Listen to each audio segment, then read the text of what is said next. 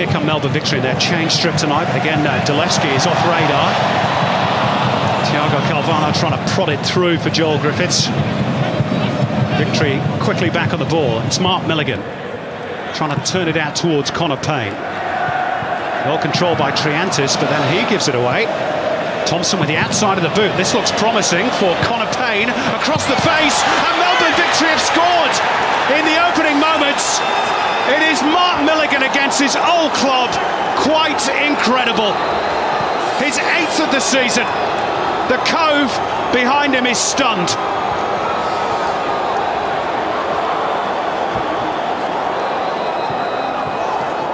It's a brilliant start for Melbourne Victory. Their tempo from the kickoff has been a buzzing start by the visitors, and they've been rewarded early.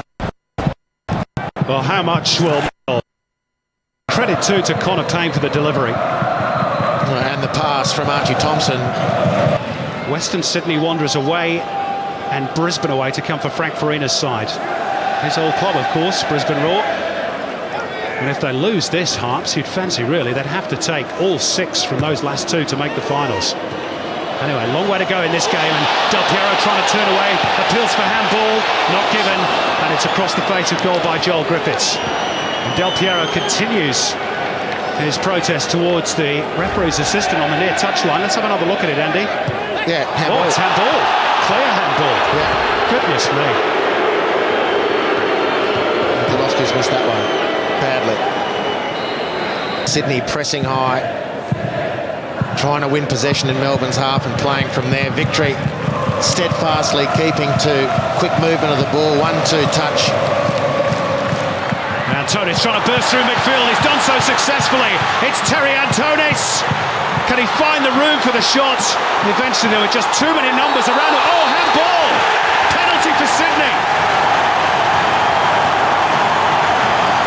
Well, this time Strabre Delovsky had eagle eyes and spotted that one. Terry Antonis gets the credit for a mazy dribble. He couldn't quite get the shot away, but he has earned the penalty kick, and Sydney have the opportunity now to draw level. Well, really determined play from Antonis. 19 years of age and 38 A-League games. Delovsky doesn't miss this one. Dylan Lenane, whose hand was in the way. Del Piero to the spot. Oh, an unfortunate moment for the youngster. Came at him pretty quickly, in truth. Responsibility now for the Victory falls on Nathan Coe, and for Sydney for Alessandro Del Piero. And Del Piero has his kick saved. Really good stop by Nathan Coe at full stretch, away to his right. And Melbourne Victory's lead is protected for now at least. Del Piero denied. High drama at Allianz Stadium. Del Piero's corner kick is headed over the top by Joel Griffiths. Incredible, Andy. Well, if you want to see the unbelievable, watch the A-League. I think that's the... look, I don't know. I don't reckon that's as much of a penalty. I don't reckon it's as much of a penalty as the first half one.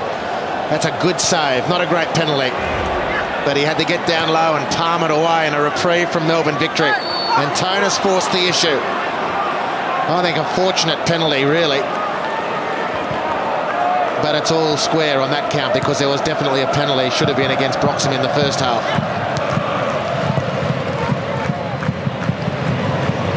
That's a bit of respite for Sydney FC, I'd suggest. What about that for a ball from Terry Antonis? And here goes the speech to Joel Chianese. Plenty in the box to aim for. Tries to put it across the face for Del Piero. Broxham stuck out of boot, still with Chianese. Another corner for Sydney FC. And another example of how well Melbourne Victory are defending their penalty area, because again Sydney have turned them around. And they're just sticking a boot in, they're stretching. Throwing a body. Getting a tackle in. Shepherding danger away. What a baptism. Welcome to the A-League, Dylan. Good grief. He's going to be dizzy tomorrow morning, I think. Here's the latest corner by Del Piero. Flicked on by Grant, and it's in by Yaro Yao. And Sydney are level at last.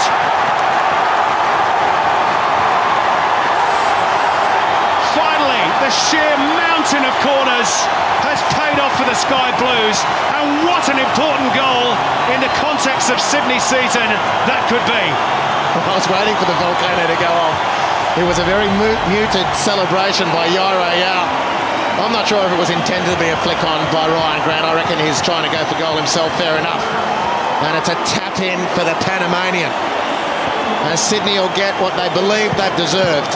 But it sets up the final 5 plus injury time.